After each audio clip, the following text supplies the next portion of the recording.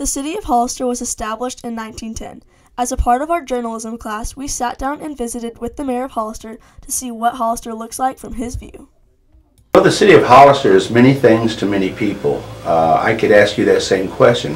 What is the city of Hollister to you? Well, you go to the Hollister School, you live in Hollister, and you do lots of things in your community. Mayor Tate tells us his favorite piece of history in the city of Hollister. Probably when we incorporated in 1910 and when Downing Street was built, which we call the old part of Hollister.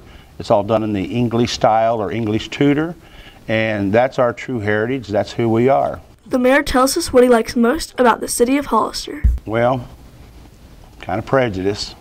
I like everything. Hollister has wonderful history. We have incredible people that live here, go to school here. Although being the mayor is a very serious job, Mr. Mayor likes to keep it on the light side. Quiet on the set. Action. Stage 2. The second drink of fake coffee. It's so good.